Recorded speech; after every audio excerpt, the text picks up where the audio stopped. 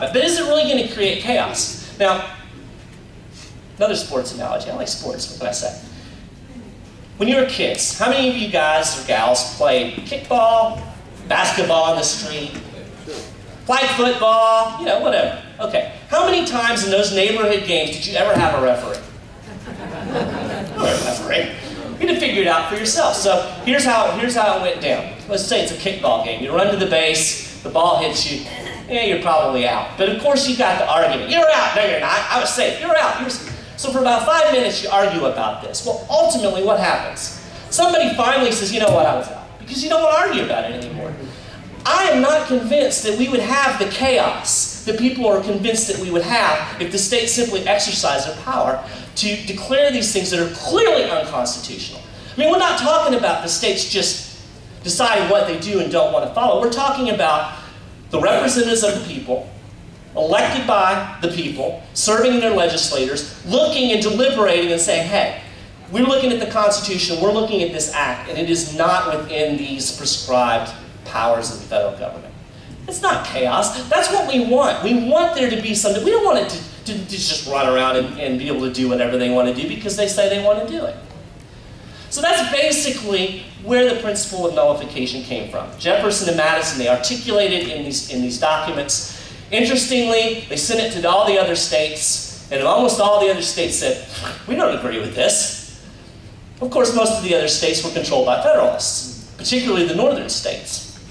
But interestingly, within about 10 years, all of a sudden the northern states discovered nullification and thought, hey, this is a good idea, because they thought that Jefferson's embargo, which basically was allowing ships to not go anywhere, and was killing the trade in the north, all of a sudden, the northern states that were opposed to nullification, all of a sudden they got on board. War of 1812, again, northern states said nullification of federal conscription of troops. In fact, Daniel Webster of New Hampshire, who is not anybody that you would consider a grand, protector of state sovereignty, Daniel Webster wrote this during the War of 1812. He said, the operation of measures thus unconstitutional and illegal ought to be prevented by a resort to other measures which are both constitutional and legal. It will be the solemn duty of the state governments to protect their own authority over their own militias and to interpose, there's Madison's word, between their citizens and arbitrary power. These are among the objects for which the state governments exist. Interesting, isn't it? We don't hear that part of nullification. All we hear about is that it was the Southerners that were doing it. In fact, it was northern states, I think, probably did more nullification than the southern states did. During the Second National Bank debates, Ohio, quote, recognized and improved the Virginia and Kentucky resolutions because they recognized that there had to be some constraint on federal power. And yet, we look at this, we look at the history, we realize that this happened some, 60 years before the Civil War. Still, we get this constant idea that nullification is about slavery, and it was all about the southern states trying to protect slavery and keep black people in bondage. And this is patently, absolutely, 180 degrees wrong history. It was, in fact, Michael Bolden mentioned this earlier, the northern states that appealed to nullification to battle the fugitive slave laws. And Michael did a great job of explaining that dynamic. Southern states never appealed to the idea of nullification in defense of slavery. They didn't have to. It was the Constitution. It was the law of the land. What were they going to nullify? In fact, if you go look, you can look it up online. It's called the Declaration of Causes by South Carolina. It was basically a document that they wrote up when they were preparing to secede. It was their complaints against the federal government. You know what their #1 complaint was? Northern states nullifying fugitive slave laws. Bet you didn't learn that in your history books, did you? Nullification is not about keeping people in bondage. Nullification is about liberty and freedom. It's about we the people reclaiming the powers that rightfully belong to us. Remember what the New York ratifying document said. We have the right to recall these powers whenever we want to. It's our power. doesn't flow down from Washington, D.C. This is about freedom, and it's about liberty. And I want to take just a few more minutes to share just a little bit of quick stories. This is one of my favorite historical incidents. I didn't even know about this until a couple of years ago, and I'm going to bet most of you don't know about it either unless you've been reading the 10th Amendment Center website. How many of you have heard of Joshua Glover? A couple people. Joshua Glover was a slave in Missouri. In 1849, a man named Benjamin Stone Garland purchased Glover. And Glover spent the next 3 years, he was about 30 at this point, we don't really know where he was before that, but he spent the next 3 years working on Garland's farm. Well, at some point, Joshua Glover decided that this whole slavery thing pretty much sucked.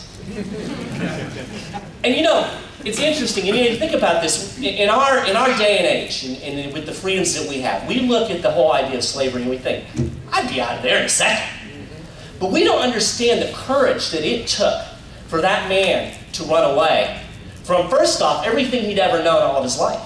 I mean, imagine picking up everything that you know, all of your family, friends, everything. I mean, it might be miserable, but it's a misery that you know, right?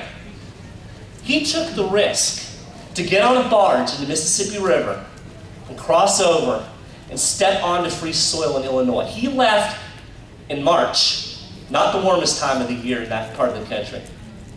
He left with nothing but the clothes on his back. He walked some 300 miles to Wisconsin. Basically, depending on whatever he could scavenge for food. Can you imagine? I can't walk 300 miles. I certainly can't walk 300 miles without some food. Basically, all that he had to eat through certain points were some seed potatoes that were given to him by a friendly farmer. He walked all the way to Wisconsin and set down roots there. He ended up getting a job at a mill, had his own little place. For the first time in his life, he got a paycheck for the work that he did. But he wasn't really quite free at that point. He always had to look back over his shoulder because, like we were talking about, there was this fugitive slave law. And even though he was in free soil, he always had to be careful because somebody could come along and say, I own him, and drag him back south. And sure enough, this guy Garland, he was not one to let his quote-unquote property go without a fight. So he managed to track Glover down. And one night, with the help of another freed slave, which is the nastiest person in this whole story, his name was Nelson Turner. And he was supposed to be Glover's friend, but he had actually worked with Garland to help Garland find Glover. But they were in this little one-room hut one night. They were playing cards, drinking a little whiskey, and there was a bang on the door. And Glover said, hey, don't open that. We don't know who that is. But of course, Nelson knew exactly who it was. He opened the door, and in comes a federal marshal, a posse, along with Garland. Glover tried to fight back, but it clocked him over the head with a pair of handcuffs, basically knocking him halfway unconscious, bleeding on the floor. They drug him out of his home, threw him in the back of the wagon, took him all the way to Milwaukee, which was about 20 miles away. Threw him in jail. What the plan was the next day to quietly expedite the paperwork and get him sent back south.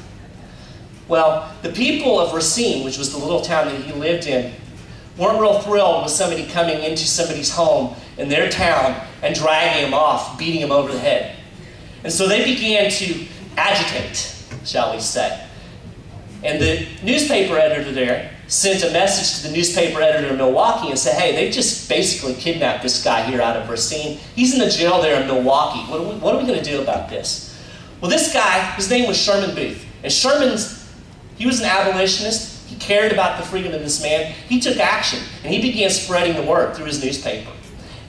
That day, in the afternoon, they say about between 3,000 and 5,000 people gathered in front of the courthouse, which is where the jail was, demanding that Glover be let go. 3,000 to 5,000 people in Milwaukee in the 1850s was a lot of people. Now, I can imagine if the AP was reporting it, they would say a handful of people gathered in front of the courthouse. Well, there were speeches, and they were agitating, and pretty soon somebody said, we don't need a key. This guy picks up this big piece of lumber, he says, this will work as a key. They broke the door down, brought Glover out to freedom. And to make a long story short, he was whisked off by carriage. He was taken to one of the safe houses of the Underground Railroad. He made a 2-week trek, traveling about 200 miles to go about 12, and ultimately ended up at a warehouse near the, whichever Great Lakes up there, which my geography is horrible, so I don't remember. But anyway, ultimately he ended up on a steamship, and he was taken to Canada, where he spent the rest of his life living in freedom. This is an amazing story to me. And it illustrates, first off, the idea of nullification, because these people in Wisconsin, they didn't care about what this federal law said. They recognized the value of this man's freedom, superseded all of that. And the really cool thing is that this guy, Sherman Booth, he got in a heap load of trouble, okay? Because he was considered the ringleader. And the federal government came after him. And he was ultimately convicted of violating the fugitive slave laws. He ended up losing his presses. He ended up spending time in jail. But it was cool because all along this whole path, the state of Wisconsin refused to cooperate with the federal authorities. They kept issuing him writs of habeas corpus and letting them go. He got arrested like 4 times before they were finally able to get the paperwork to the Supreme Court, which the Wisconsin Supreme Court said, we're not giving you this paperwork, you have no authority here.